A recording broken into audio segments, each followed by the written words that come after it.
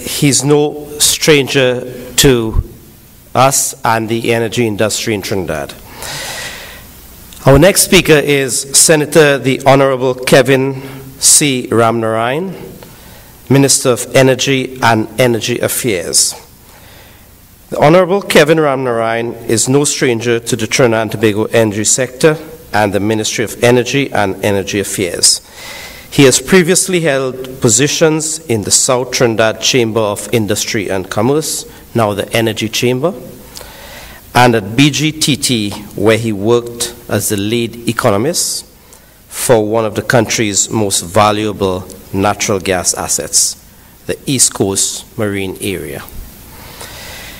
There he obtained valuable in-depth knowledge of the workings of a multinational oil and gas company, being exposed to production sharing contracts, natural gas pricing, project economics, production optimization, business planning, opportunity screening, and determination of natural gas reserves.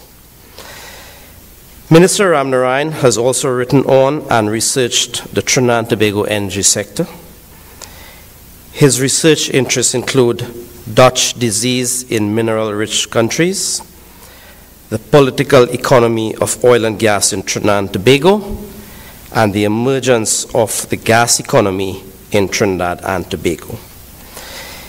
He holds a BSc degree in chemistry, a MSc degree in petroleum engineering, and an international MBA. The Honorable Minister is also a member of the Society of Petroleum Engineers. It gives me great pleasure to introduce the Honorable Kevin Ramnarine.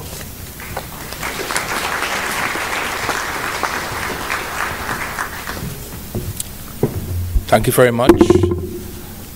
Chairman of the SPE Trinidad and Tobago chapter, Mr. Brian Batiste, other distinguished persons at the head table, Permanent Secretary in the Ministry of Energy, Mr. Selwyn Lashley, and Deputy Permanent Secretary, Ms. Heidi Wong, other sponsors of this SPE conference here this morning. Good morning all.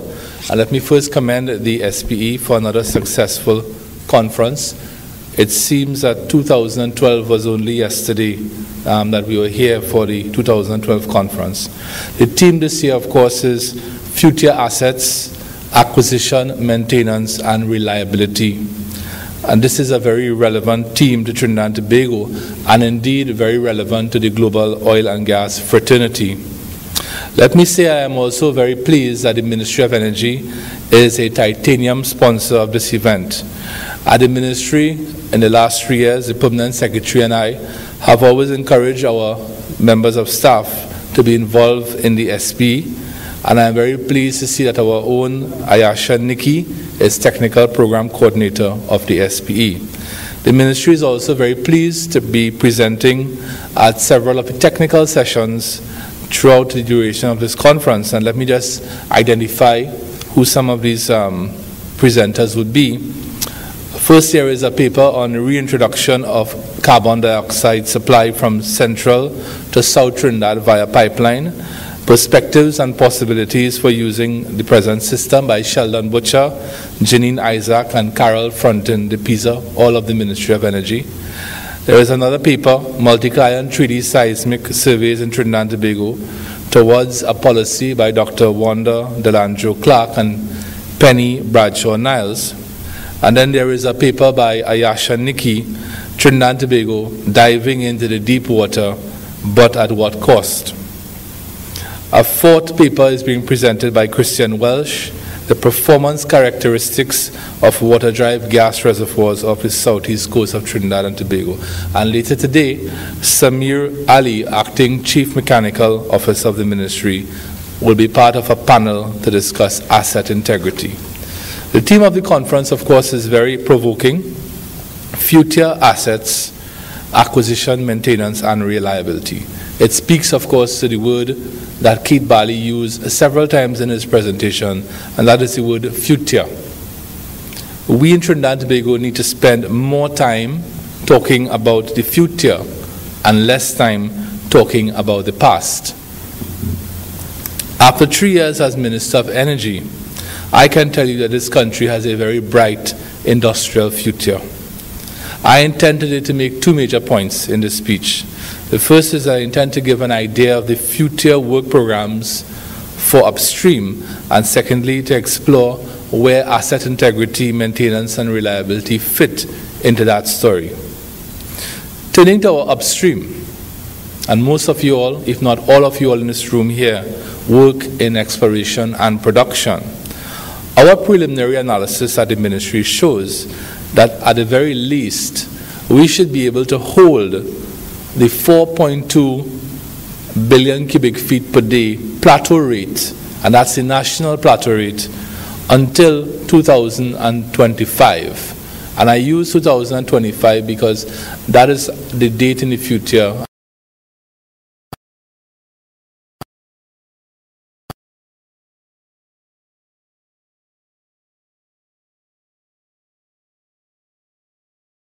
showed on 2 occasions, and that is BP's production profile going out, I think it is into the year 2040. And it clearly shows that that thesis holds, at least for BP, that the plateau rate that the company currently produces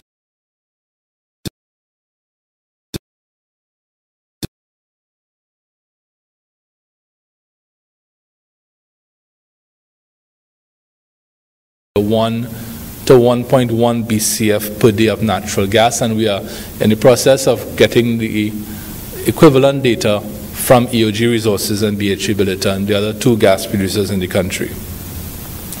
Holding that plateau rate at 4.2 BCF per day is going to require significant investment in this country in the coming 10 years.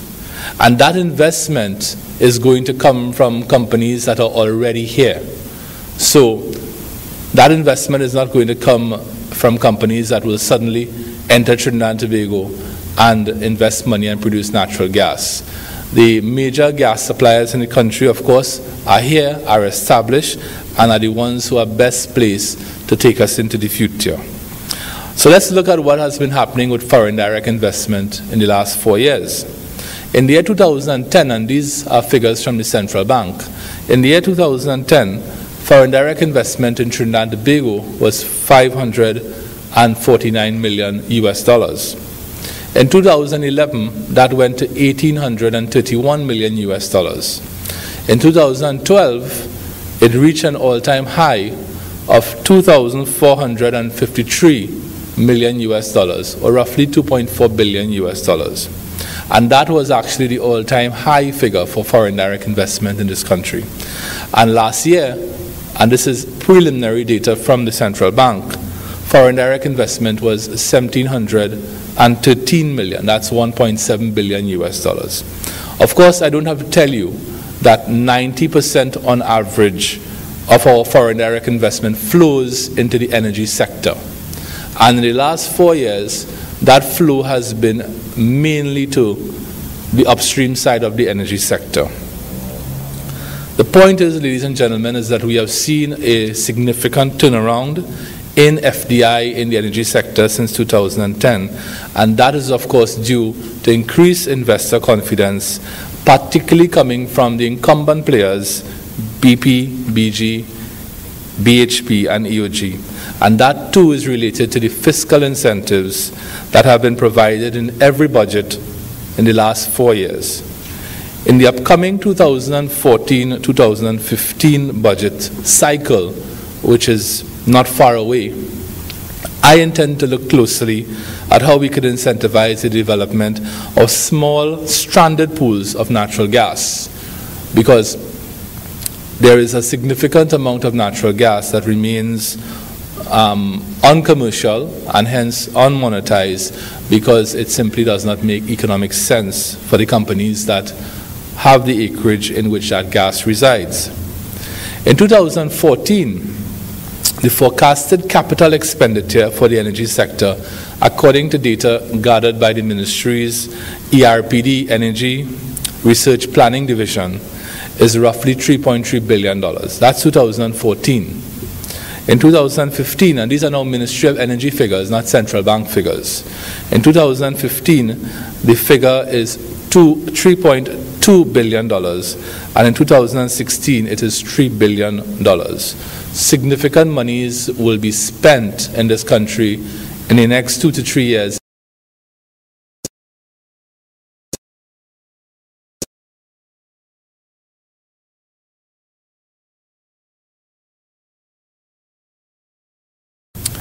Most of that money is being spent, as I said, to bring oil to the surface in a safe and efficient manner. The incumbents, that is, those incumbent multinational companies in Trinidad and Tobago, 3 years ago did not have a growth story to tell. Now all those companies have significant growth stories to tell. And we feel very happy about that, because once those companies are growing, it means that Trinidad and Tobago's economy is in a good place. All of you all in the room here will be feeling the impact of the levels of investments that are taking place in the upstream, particularly as it relates to drilling. For example, BP in the year 2010 had a one-rig drilling program in this country. That was the Constellation 1 rig. At present, they have 2 rigs drilling in this country. One is the Rowan XL2 and the other one is the Seadrill West Jaya. And that rig program will soon become a 3-rig program as a semi-submersible comes into the country to commence work on the Juniper project in 2015. In the past 4 years, there has also been no increase in taxes on companies in the energy sector, whether it be in the upstream, the midstream, or the downstream. This has allowed upstream companies for the first time in many years to operate in an environment of certainty. Companies like certainty. Companies do not like uncertainty. Companies do not like to have the rug pulled very suddenly from under them. This comes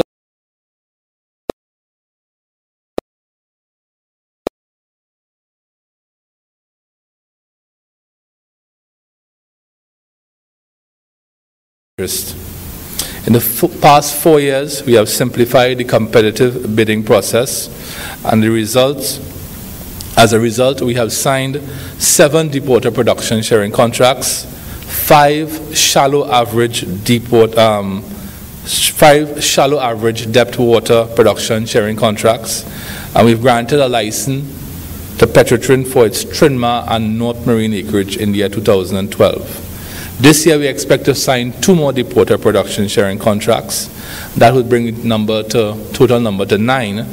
And we expect to soon finalize our licenses with Range Resources, Territorial, and lease operators coming out of the 2013 land-based bid round. There are currently 28 active production sharing contracts that the Ministry of Energy manages. And those 28 production sharing contracts are managed by our contracts management department. One of those PSCs, to give you an example, dates back to the year 1974. That's the Block 6 PSC that is currently operated by BG. Of these 28 PSCs that are active, 12 were signed in the last 4 years. So we have greatly increased the number of production sharing contracts that the ministry manages. At the as I mentioned, at the 2014 Energy Conference, I announced the award of 3 land blocks to Range Resources, Lease Operators Limited, and Touchstone. These 3 blocks, together with the Trinma license, the 7 existing deepwater production sharing contracts, will lead to 31 exploration wells in the next 8 years. And that is based on committed contractual obligations.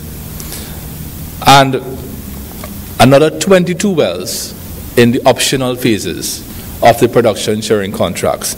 So that's a total of a minimum 31 exploration wells and a maximum 53 exploration wells that will be drilled in the next 8 years.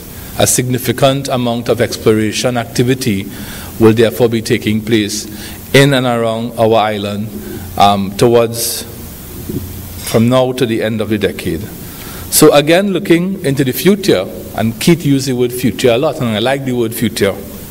The year 2018 is a very significant year for Trinidad and Tobago's energy sector.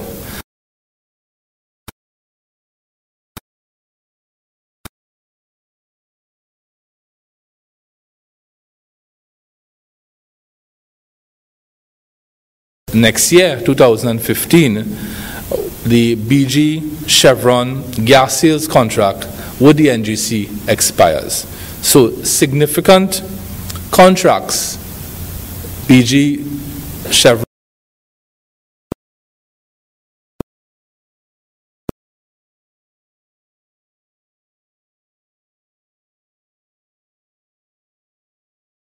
future are about to expire and have to be renewed. At the ministry, we don't intend to make the decisions around those contracts without the benefit of our natural gas master plan. And it is for that reason that we have commissioned such a study. And last Thursday, PS, correct me if I'm wrong, the deadline for submissions of proposals for the advertised RFP the deadline was last week, Thursday, PS, and proposals had to be submitted to the Central Tenders Board by last Thursday. So we as a country must collectively know what we want from the natural gas sector, and we must communicate that with the companies that produce the natural gas for the country moving forward. I would also like to stress that the energy sector, ladies and gentlemen, is not point leases and only point leases, because I get the impression from listening to people that the energy sector is only point leases and Atlantic. And that may be because people don't see a lot of what you all do, because a lot of what you all do is not on land, it's offshore in the water. The average person in Trinidad, the average citizen, may have seen Point Lisas, and they may have seen Atlantic LNG. They may not have seen the Savannah platform. They may not have seen the Cassia hub. They may not have seen the Dolphin platform or the Hibiscus platform. And therefore, the impression may be given that the energy sector is Point Lisas and Atlantic. But without the upstream, without the work that you do, there will be no natural gas to feed Point Lisas, and there will be no natural gas to feed Atlantic LNG. So a significant chunk of the GDP that the energy sector generates, in fact, I don't have the exact figure, but the lion's share of the GDP comes from the upstream. So based on what we are seeing in the upstream, based on what Keith Bali has said, we are seeing future investments coming into the country from BP as regards the Juniper project, and investments again from BP arising out of the very successful OBC seismic that company did a few years ago. And with regard to BG, currently the company is drilling the Starfish field, and there are plans for future investments in Blocks 5C and Blocks 5D. So the upstream part of the natural gas sector will be around for a very long time. But we spoke a lot about gas, so what about oil? With regard to oil production, the Petrotrin OBC seismic for Trinma and the North Marine acreage is now completed. So I see the Vice President of E&P for Petrotrin here nodding in approval. That seismic is now completed, and as you well know, that did not come without challenges. I expect that 3D seismic that was acquired over the Trinma acreage to be a game changer for this country. And I have gone on record as saying that the energy sector is a sector where things take a while to happen. And we have, with all this exploration work over the last 3 years,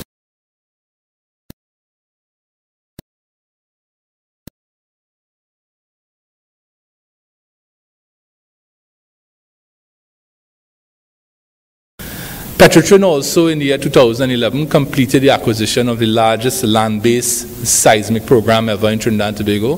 That was March 2011 when that was completed. And the processing of that data is already informing the future drilling of new prospects that have been identified.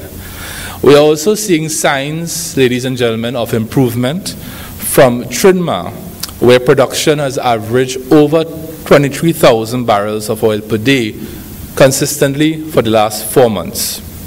The flagship project of Petrotrin, the Southwest Soldado project, is expected, ladies and gentlemen, to realize incremental production of over 6,000 barrels of oil per day by the year 2018. Again, a date into the future.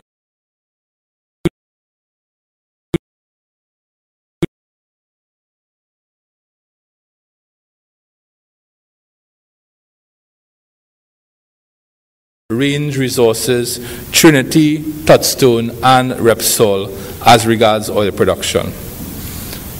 All this future exploration and development must, of course, as the previous speakers have said, of course it must be underpinned by infrastructure. Safety, asset integrity, reliability, and maintenance have been dominant issues in our industry since they were highlighted by the Piper Alpha disaster in the North Sea in 1988, which caused actually the loss of 167 lives. In 1989, there was the Exxon Valdez disaster, and in March 2005, there was a Texas refinery fire, which caused the loss of 15 lives. And more recently, in 2010, there was a Macondo incident in the Gulf of Mexico. And those are four of the major accidents in the industry over the last 26 years. These accidents have impacted on safety policy in the energy sector globally. In April 2010, the BP Macondo oil spill was viewed by a global audience of billions.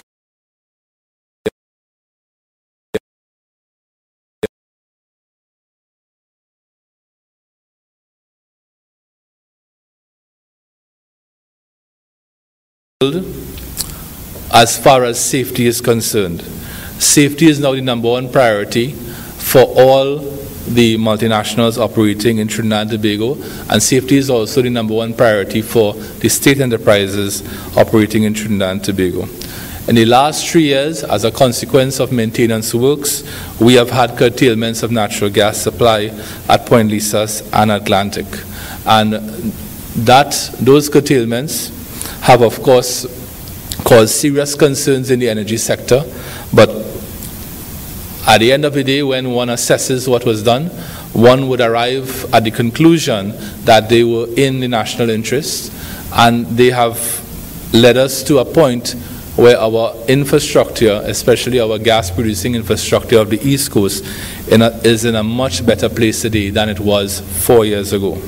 So the industry is much stronger for that maintenance.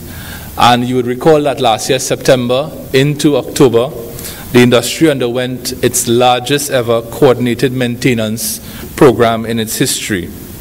At one point in that period, September to October 2013, 25% of this country's natural gas supply was offline. The maintenance activities at that point in time involved the BP Cassia B hub, the BG Dolphin platform, Atlantic Train 3, and 9 plants at the Point Lisas Industrial Estate, and required a tremendous amount of coordination.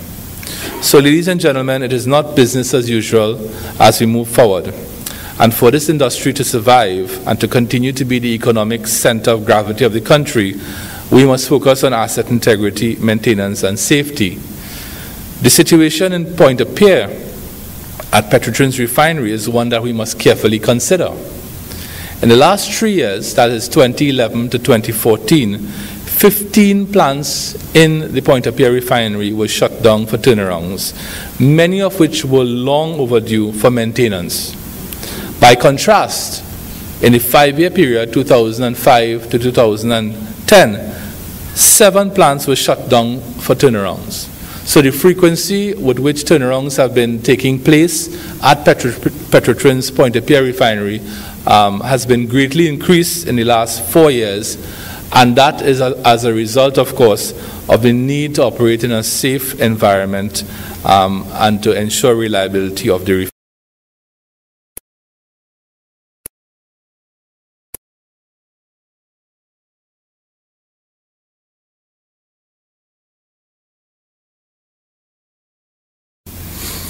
Refining and marketing at Petrotrin over the last 3 years, ladies and gentlemen, has had to play catch-up with outstanding turnarounds. Arising from this, Several asset integrity initiatives have been developed at Petrotrin and are in various stages of implementation, all aimed at improving asset availability and reliability. New initiatives include establishment and implementation of a rolling 10-year maintenance turnaround plan for major assets, including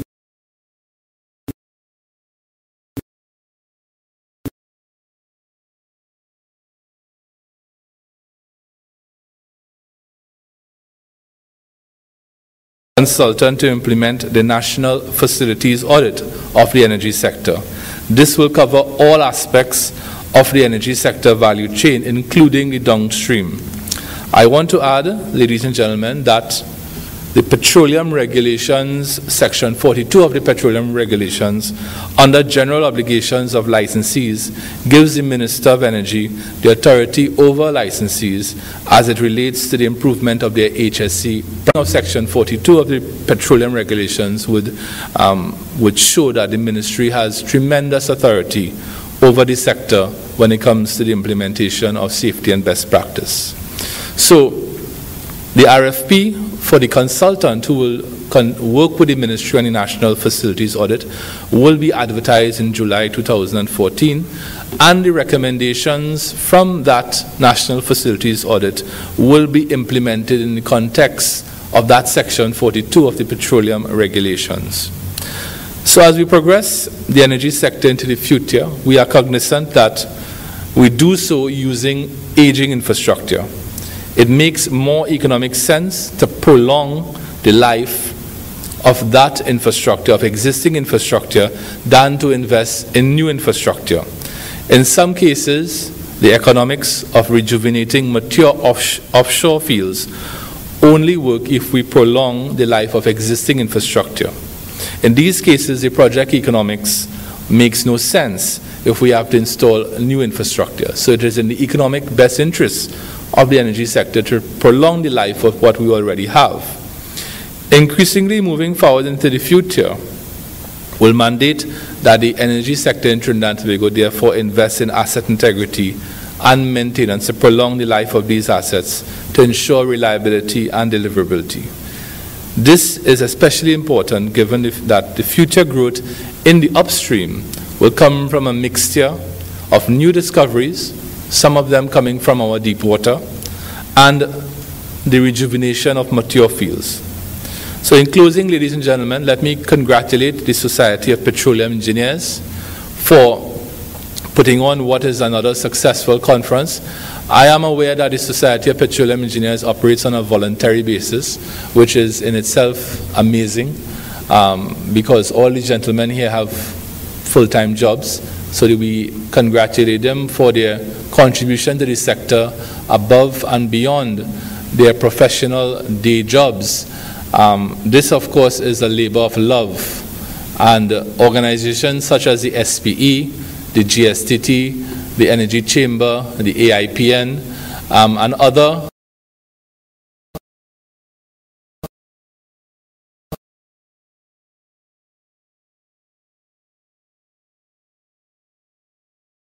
that is much better than it would have been several years ago. So I commend the SP for the work they've been doing, not only at the level of the industry, but at the level of the university.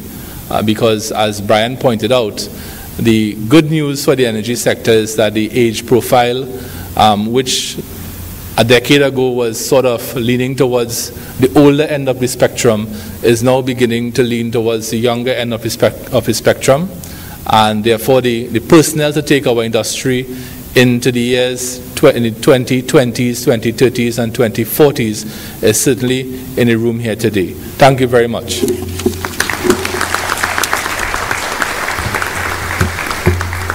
Thank you, Minister of Energy.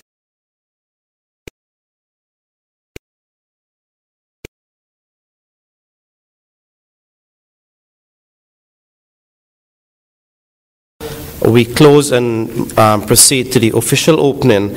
I would like to acknowledge certain individuals and organizations who were very instrumental in making this event a successful one. First of all, I'd like to acknowledge the Minister of Energy,